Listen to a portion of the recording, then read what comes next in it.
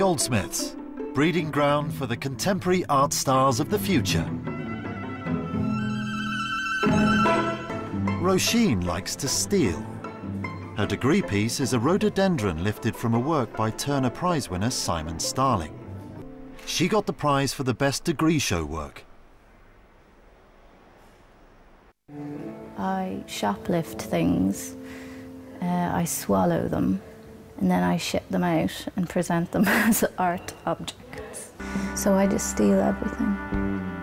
So therefore I don't have to work to maintain my artistic practice. I don't have to be focused primarily on creating original artwork. I just steal stuff. So what are you working on? This is going to be like a rock, kind of, well, a lamp. I think those are really pointless, all those over there. Really pointless. It's like, fuck, that's just a waste of time.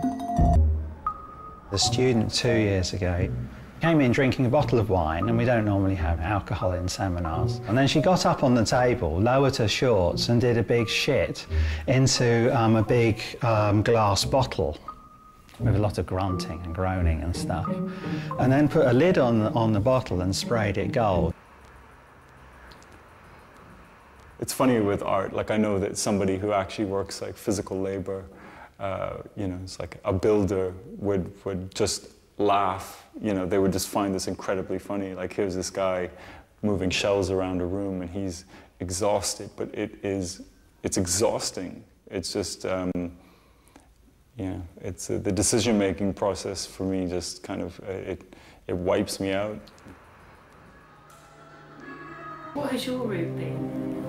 Oh, I'm a failure. So I wanted to be an artist, and I started teaching so I could live and continue to make the art that I was making, which didn't sell.